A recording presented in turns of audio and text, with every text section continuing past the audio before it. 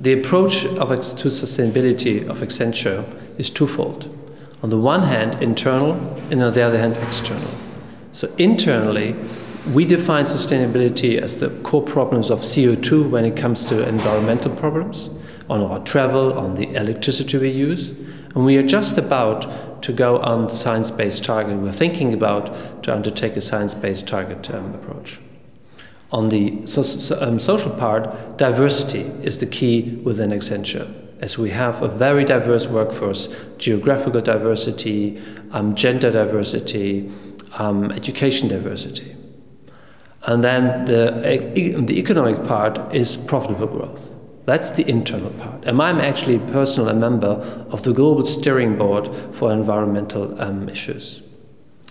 On the second part, the external part, we are consulting our clients when it comes to sustainability strategies, defining targets that helps them to become a more sustainable business. That's my role at Accenture Strategy. Well, I'm pleased to be back again. I was here last year, and the reasons why I'm back again, I think there are 2 points. One is the ESCP is using the SDGs as an overall framework of thinking.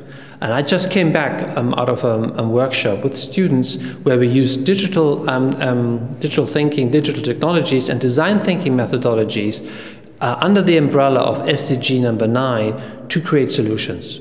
The second reason is there's a platform for exchange amongst people from business like me, people from academia, from politics, as well as NGOs.